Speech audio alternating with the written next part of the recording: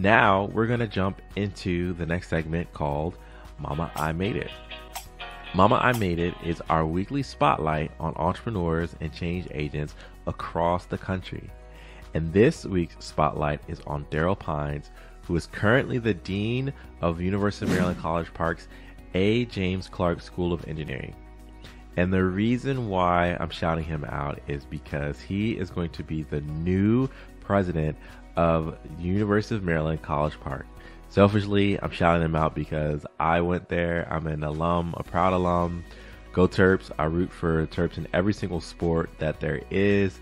We're doing pretty good in basketball this year. Football, we got Coach Locks and we're growing. But a lot of our other sports have been crushing it: soccer, lacrosse, volleyball, et cetera, et cetera. So shout out to all of those sports as well. Darryll Pines is the new president, and I love this hire because it's a hire from within. It's a hire from within, and it is a hire of a person of color. And just so you know, Dr. Pines has been with the university since 1995. He was an assistant professor, and then he became the chair of the Department of Aerospace Engineering, which is a program I would have never been able to get into because they have a lot of complex math and science, and that's just not my thing. I wasn't a fan of physics. But anyway, he was the chair of the Department of Aerospace and Engineering, and then he became the dean of the engineering school in 2009. So Dr. Pines has been a part of this organization for quite a long time. So it says a lot. It says, we are an organization or institution that values people that work within the organization and who give to the organization over a period of time. Also, it shows that there are career pathways in the organization for people of color, which is super important in this day of age where statistics show that businesses that are profitable and that are successful, they benefit from diversity and inclusion with hiring, with retention, with pathways to leadership.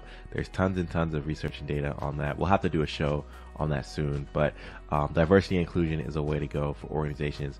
And then another aspect of this is that Dr. Pines has been super successful in bringing money to the organization. So he was responsible for securing donor dollars during several fundraising campaigns, almost $250 million for the engineering school. And that was a part of the university's recent $1 billion campaign. So Dr. Pines and his leadership has been responsible for almost a quarter of the university's funding in this most recent campaign that they had. So shout out to you, Dr. Pines. As a proud alum, I just want to say congrats, and I hope you are successful in taking College Park into the next stratosphere of what it means to be a successful public state university and beyond. So kudos to you, and kudos for all that will happen in the future success of the university. If you are not following University of Maryland College Park online and social media, they're everywhere. You can follow the school accounts, athletic accounts. Different schools have their own, colleges have their own accounts within the social media as well. And make sure you check out the website too for University of Maryland. It's definitely a great school. I loved my time there. It was super fun. And where would I be without being a member of College Parks?